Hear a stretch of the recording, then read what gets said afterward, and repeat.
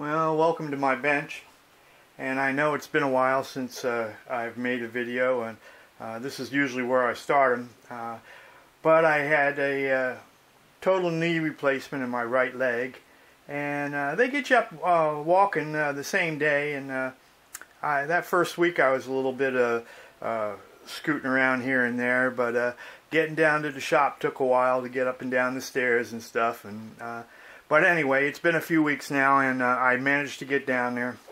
And I did make just this little measuring tool, and so I wanted to make sure that I showed making something in this video. But the main reason that I want to make the video is that the channel has gone over 4,000 subscribers.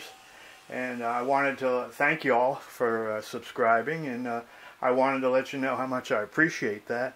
I know I don't mention subscribing, and I don't mention hitting likes and stuff like that, but it is important. It keeps me going, and I enjoy the comments that people make, and so I just wanted you all to know that. Now, this is going to let you know what we're doing in the future. My friend Joe on MyHeap, the YouTube channel MyHeap, just did a review on the Ender 3 3D printer, and he did a really good job. He sold me. I've been wanting to buy a 3D printer for a while. I just didn't know which one I want or what things were important, and I did some research, but I never felt I really knew enough to buy one. Joe gave me enough where I felt like, yeah, I think I can do this now. So I haven't even opened it yet. I've had it a few days now. I got a few other things I want to take care of. But I'm going to try to learn to print 3D gears. Okay? I got a few other things in mind, but for this channel I'm thinking printing 3D gears might be fun. And so if you don't know anything about it, don't feel lonely. I don't either. So I will try to show you my diary of how I learned. And so that's coming up. But I'm going to be continuing on with the Grasshopper clock, and I promise the next video is going to be of the Arbor that goes through the main spring barrel, and then we'll install the mainspring, and then we'll plant the barrel with the ratchet and the winding Arbor onto the frame, and then from there, of course, we're going to work up the gear train, and we'll do the escapement and then the compound pendulum. And I think you'll find that as we progress, it gets more and more interesting. I think, especially when we start to get into the Grasshopper escapement and into the compound pendulum.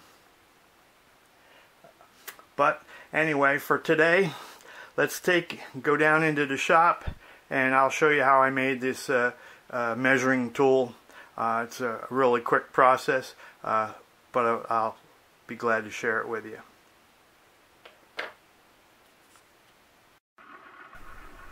As usual, we're starting here at the bandsaw, cutting a piece of brass that we're going to need.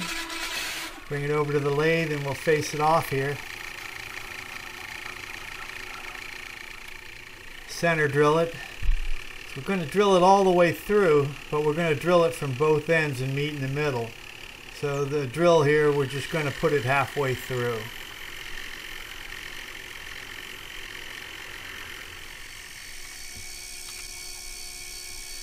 Now we're turning it down to the OD that we want.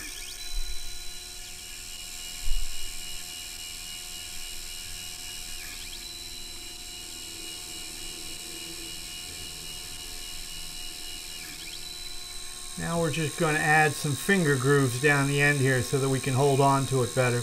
They're kind of decorative, but they're also useful to help slide the barrel out, slide it out once it's inside the barrel.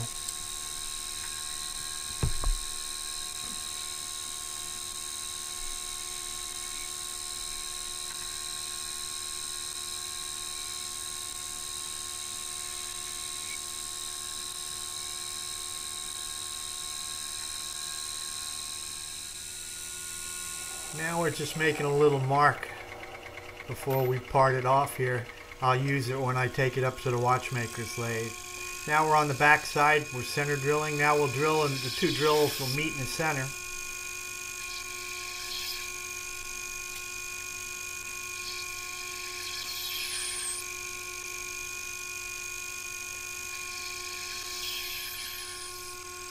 Now that they've met, we'll ream it out to the proper diameter.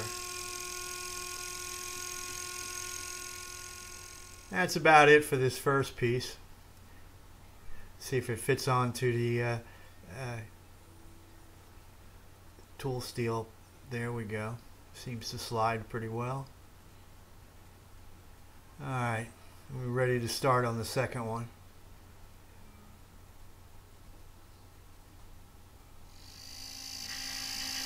Once again, we'll face it off, center drill it,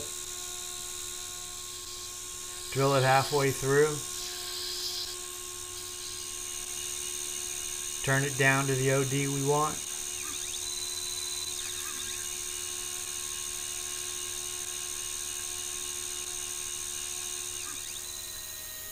Add our finger grooves.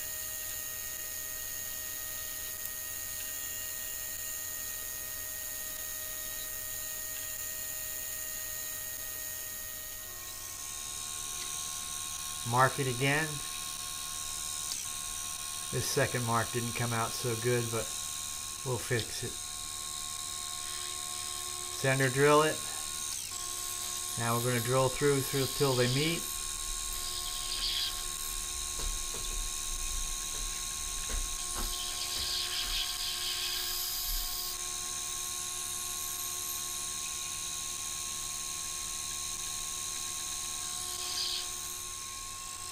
And now we'll ream it through.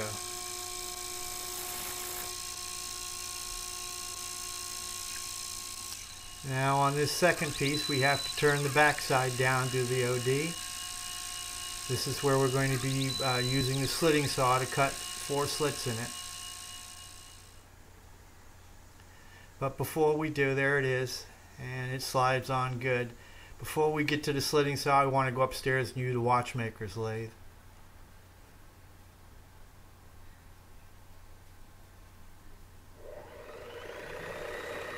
And this is my old Mosley. It's over 100 years old. Nice old lathe. It can do everything for me. I really like it a lot.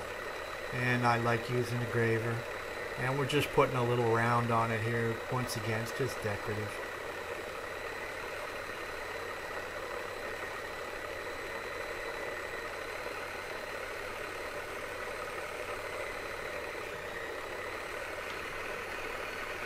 And this is that foam back sandpaper that I like,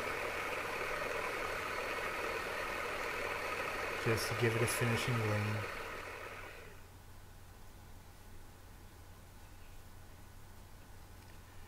Second side's turned the same way, same lathe, same thing.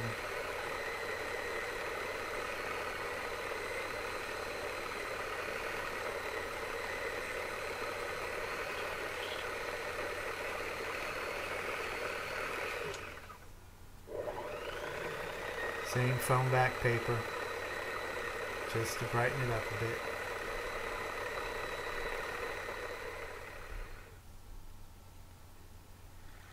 Now I forgot to turn on the camera, so this is a dub over of the slitting saw process, but I think you get the basic idea. And once again, I used thread lock there, and I did it and forgot to turn on the camera, so there you go. One side slides, the other one is locked in position with the thread lock.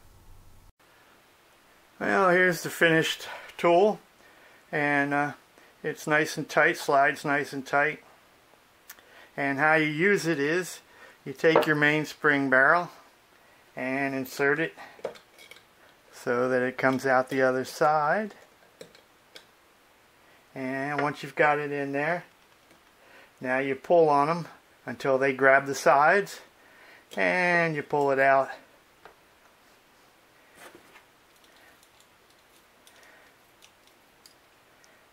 And now we have the inside measurement, so we're ready to go to AutoCAD and draw our arbor, and that will be our next video. We'll be building the arbor. I want to thank you all for watching, stopping by. Y'all have a good day. Thanks now. Bye.